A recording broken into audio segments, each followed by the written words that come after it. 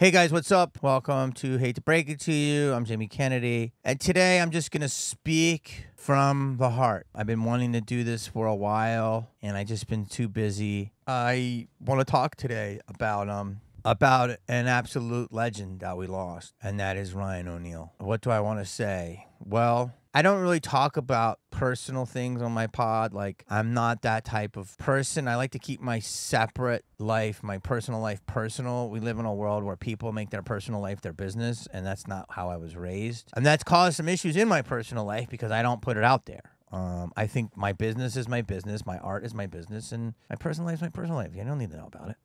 But, you know, society has changed that. You know, so like when my own parents died, I think I talked about it a little bit on a pod. I want to do a death pod, you know, about each of my parents, but I have to really think it out. But it's not my thing. Like when people in my family die and stuff, it's my personal business. You know, I don't like to put it out there because I don't want people to know my business. Like, it's my own process, you know. So I don't know why people do that. I guess if you're in a small group and it's really your friends on Facebook and all that stuff, then yes, you can do that. You should do that, I guess.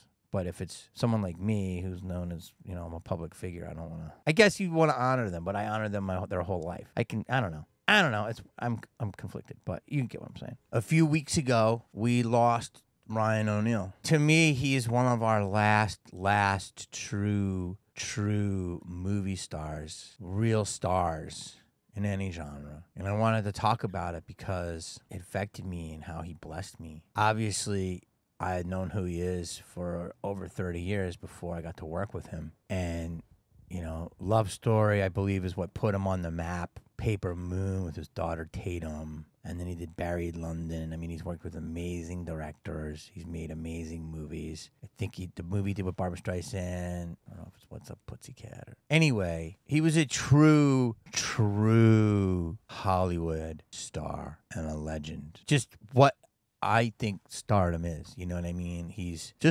First of all, he's just a beautiful man. He was just a beautiful man. Great looking guy from California. I almost want to say he's from Malibu. He lived in Malibu. Jewish, sensitive as hell. Truly funny. Like an amazing conversationalist. Paid attention. Highly emotional. A wild card. And tough as nails.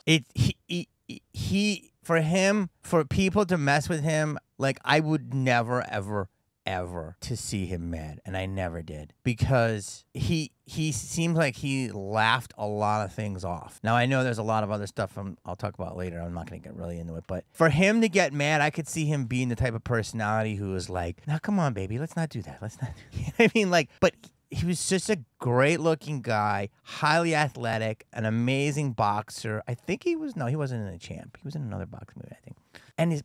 Why am I saying this? Because he had huge hands. Like, I have huge hands, and his hands dwarfed my hands. And he had a big, thick nose and a thick head and a thick head of hair. I mean,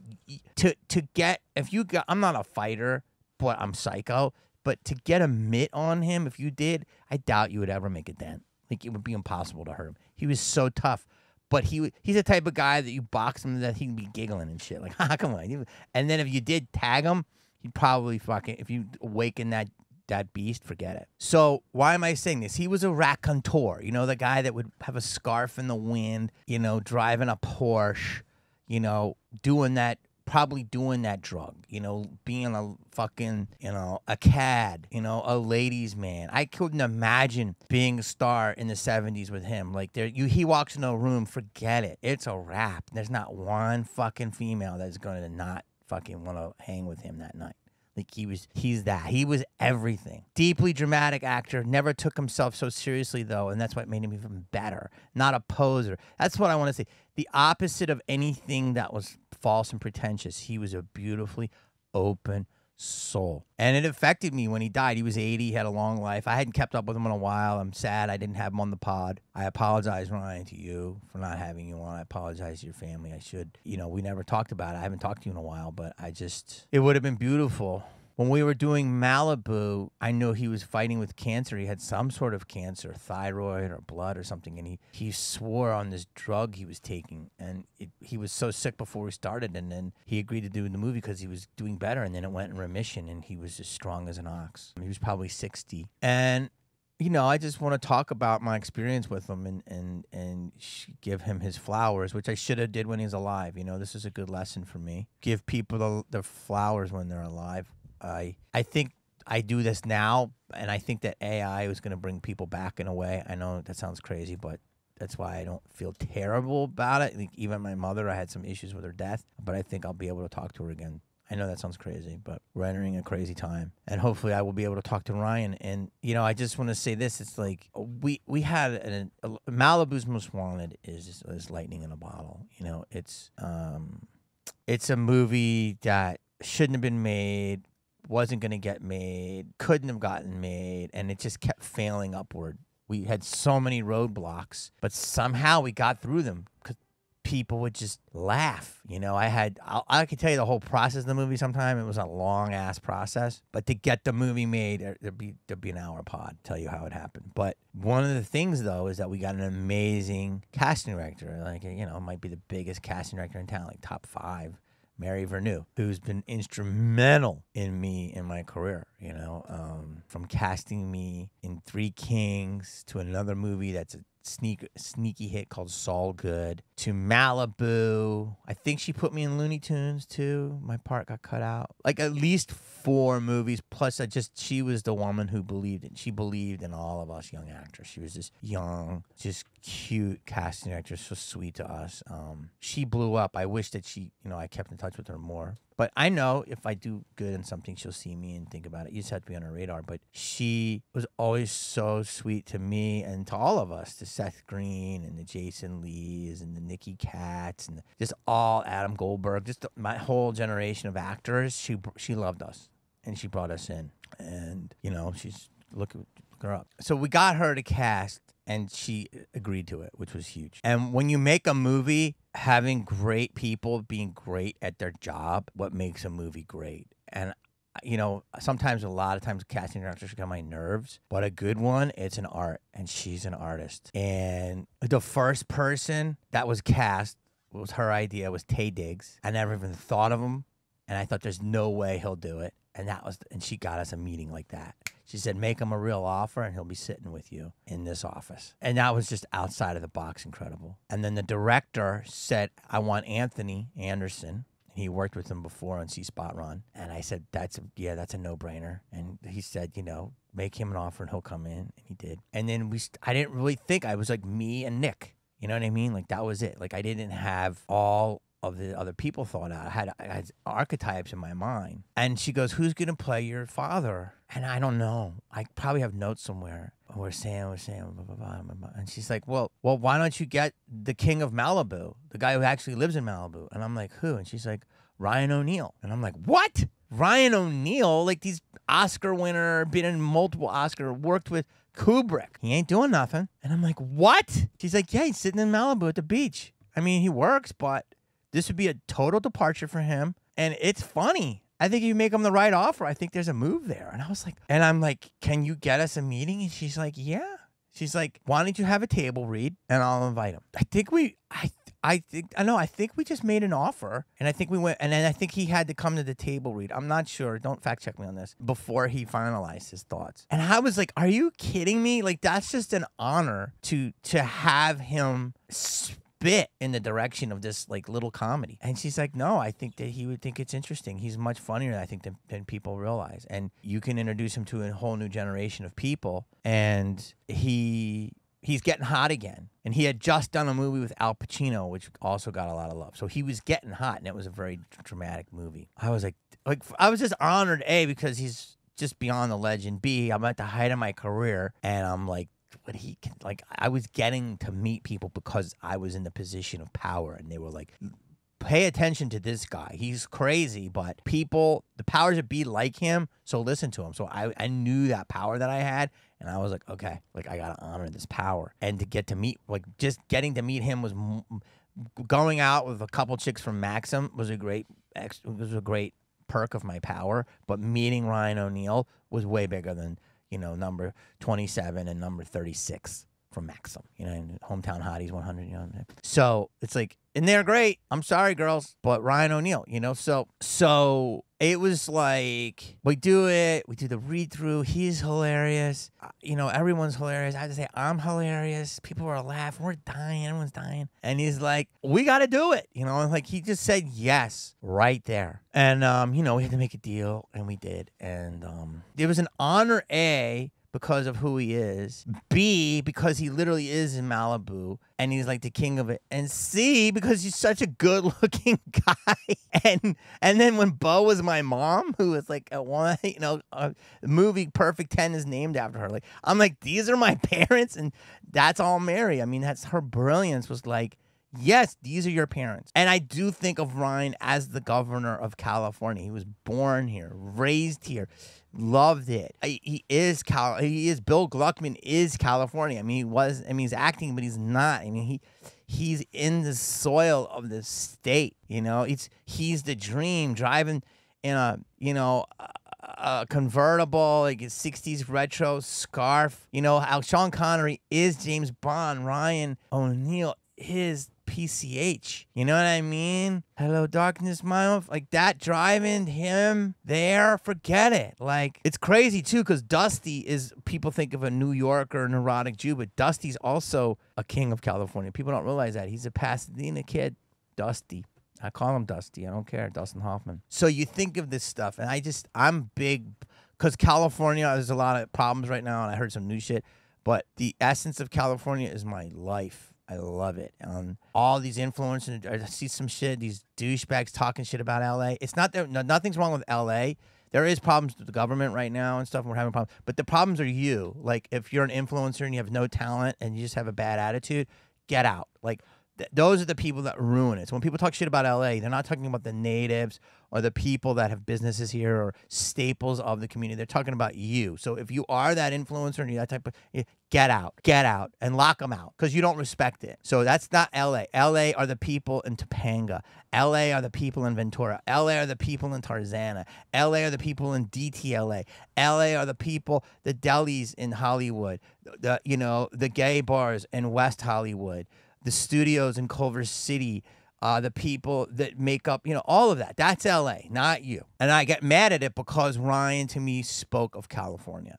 A chill, anyway, there's a lot. A chill, beautiful guy who was living the dream. And I just, it's to get to work with him, it was just like, it was a dream. Like, I didn't know enough of his work. I knew what a legend he was. Like, when I think of this, like, Romeo and Juliet is a staple of my career. I don't care if I have just, one seminal scene in it, which is the gas station, but I'm peppered throughout the movie. But it's just a staple that will forever be an amazing piece of art. And then follow that up with Scream, which was just, Scream is a phenomenon. Romeo and Juliet is a hugely also phenomenon. Like, it's getting hotter than ever.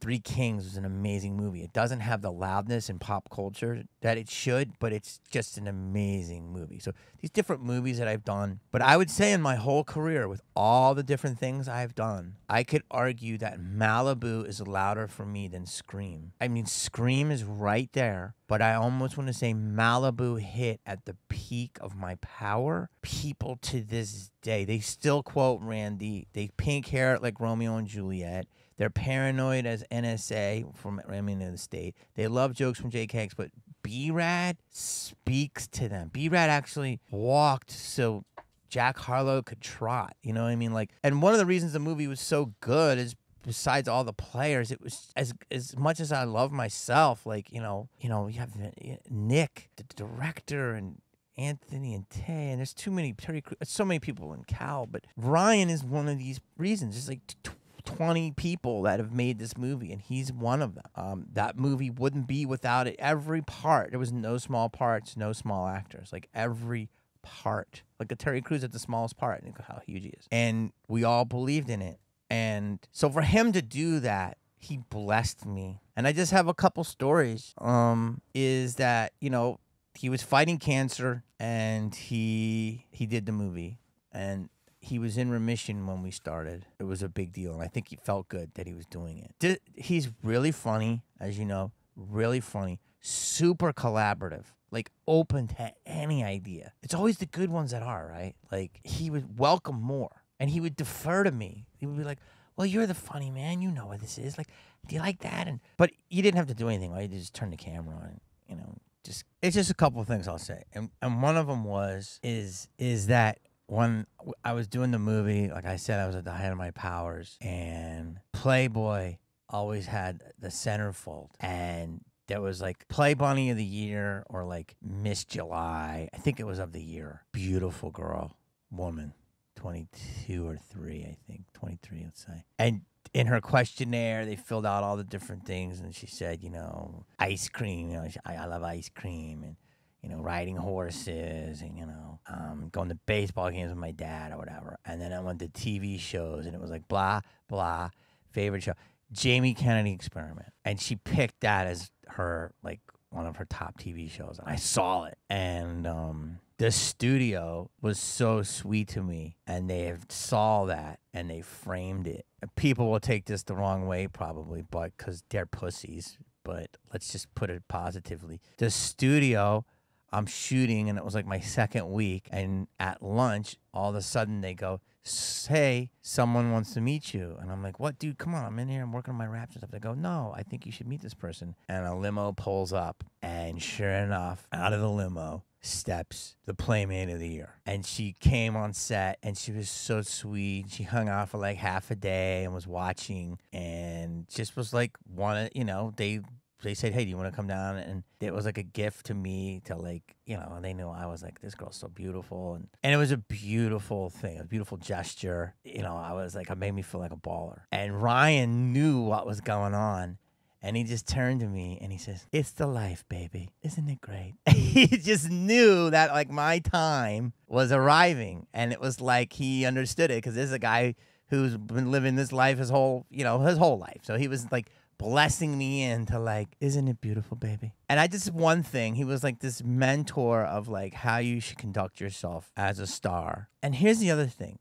This is what I remember most. There's 2 other things. Is that he was a man. I've never had this on a set before, and I never had it since. Every time we would work together, this could sound crazy to you, but to me it was normal, and I thought he was a real fucking man. He would grab my head, and he would grab these big mitts, and he would come and go, good morning, baby.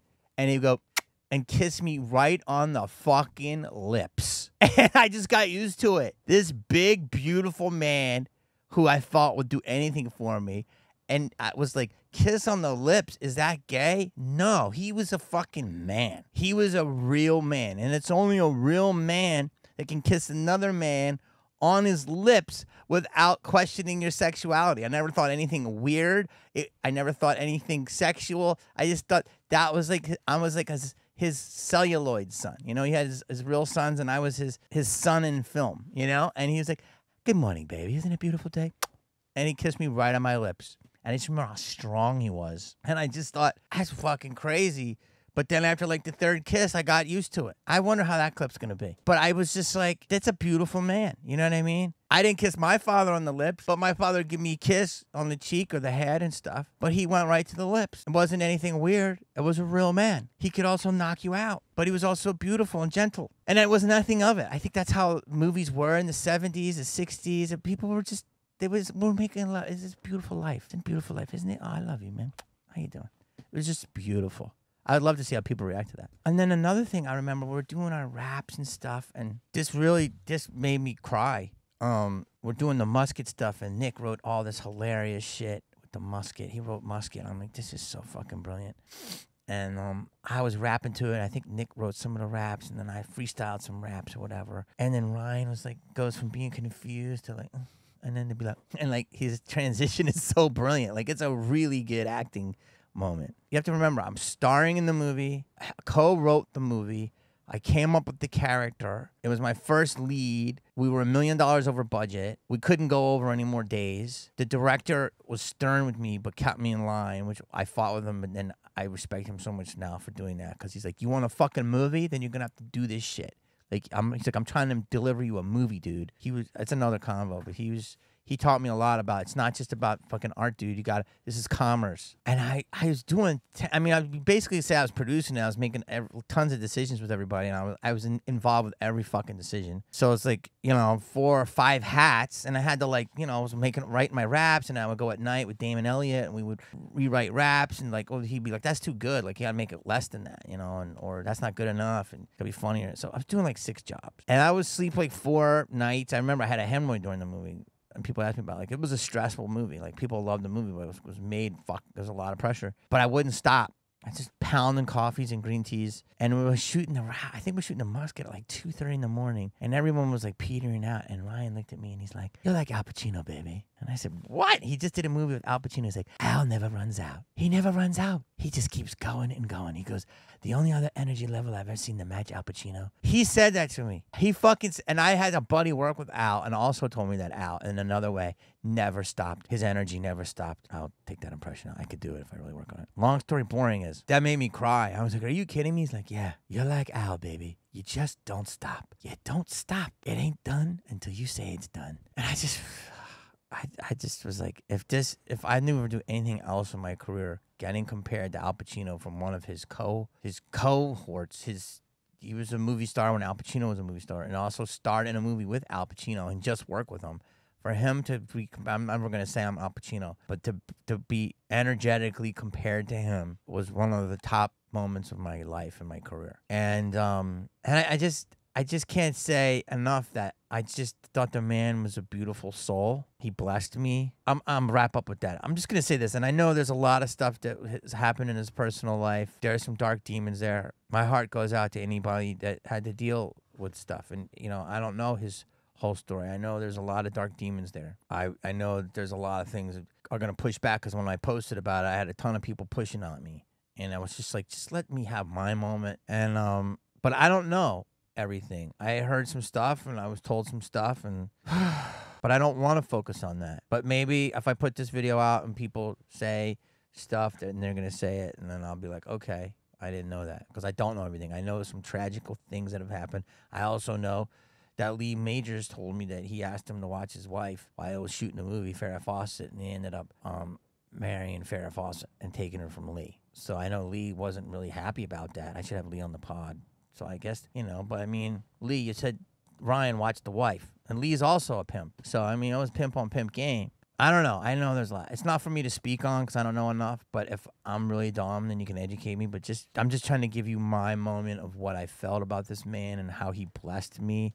And we made something that to this day still is alive and well in our business. And I think it's because of him. He's a major part of that. And he had a long life, definitely a lot of success and definitely a lot of torture. But I just, want to honor him with this and just say, you blessed me, man. You're a real one. You're one of the last ones. And I owe you a lot. And I can't pay you back, but I can pay it forward. And I'm just lucky to work with him. And that's what our business is. When you're blessed by your peers or legends, and they jump you in. And he's always been open to me. He's always said, "Hey, come out to the beach. Come out. We'll have some lunch." But I was so much in career mode. I was like, okay. And I was just before social media, and I was just fucking. And I'm sorry I lost touch. I guess I just want to say thank you, Ryan. My heart goes out to your family. If Ryan's family sees this, my heart goes out to you. Hopefully you can find some peace. And, to anyone watching who lost someone, give them your flowers while they're alive. I think that is, and I have to do that more. And I apologize to people that I owe flowers to. But life is to be lived, baby. Do what you love, and the rest will follow. Thanks, guys. Like, subscribe, and I'll see you next time. Bye.